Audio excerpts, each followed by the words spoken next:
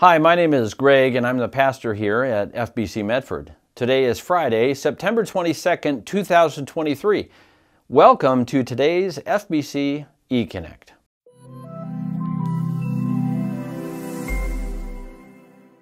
Imagine this. You're watching your child's soccer team. As any parent would do, you watch your kid really closely. You notice they are not playing very well at all. In fact, they're playing terribly. At times, you wonder if your kid even knows what game is being played. Frankly, at times, you find it hard to watch. In spite of your child's performance, your team still wins. Your child skips over to you, excited about the victory, and asks, "Did you see me play?" "Sure," you say. "It was great to see your team win. I noticed that your team won because you have a player on your team that is a really good soccer player. I mean, he is really good. In fact, that player was so good, your team was able to win even though, son, you played so terribly bad that you actually put the game at risk. You are lucky to play on such a good team." Now, no parent would ever say that, I would hope. But in a sense, this is what the Apostle Paul says to the church in Corinth. Listen to what he says at the beginning of 1 Corinthians in verse 4. "I give thanks to my God always for you because of the grace of God that was given you in Christ Jesus, that in every way you were enriched in him, in all speech, all knowledge."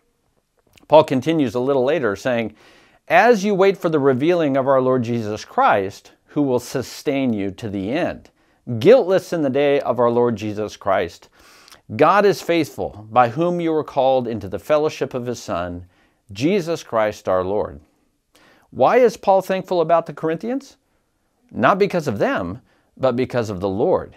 He mentions God's grace, which means the Corinthians didn't even deserve to be among God's people.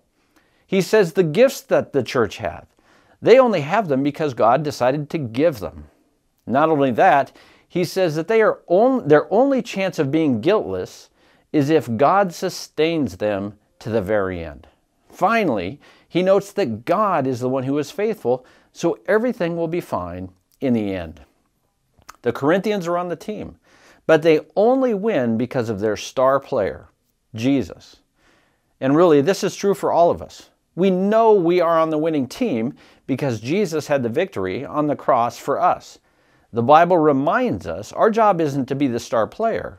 Our job is to follow the star player, Jesus.